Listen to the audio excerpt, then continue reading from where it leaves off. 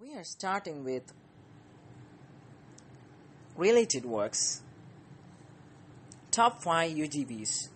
1. Wheelbarrow. The wheelbarrow was developed in 1970s as part of UK government's intent to deploy remote control vehicles in the battlefield. It has been used by bomb disposal squads in Northern Ireland and Iraq.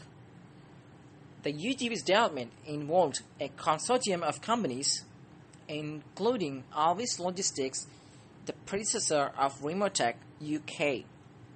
The NK9's enhancements have increased its speed, mobility, and payload handling capacity. In 1992, a joint venture of Alvis and Rayco Electronics was awarded a contract for designing and producing a fleet of wheelbarrow NK9 for the development.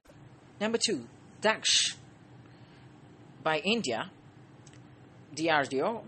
Daksh is a battery-operated, remote-controlled robot on wheels that was created with the primary function of bomb recovery. Developed by Defense Research and Development Organization, it's fully automated. Mark 5A1 is a bomb disposal robot designed by Northrop Grumman for the purpose of handling potential explosives without risking any lives. It's part of Remotech Antares line, which includes of the robotic EODs. Harris T7.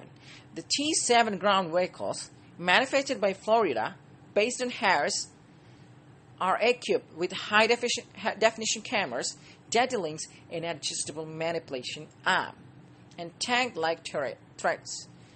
They also employ haptic feedback, which recreates the sense of robot's touch and gives an operator a better understanding of the object being diffused.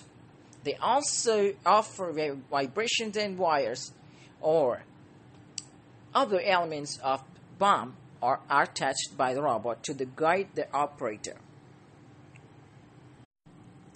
Astra U.G.V is the first SWAM-based bomb diffusing U.G.V. It has motherboard and child boards. It's supported with detection units. It will also detect and defuse landmines. If possible, machine will defuse itself. Otherwise, user will defuse the bomb using remote access. It's a U.G.V to be deployed. Stay tuned.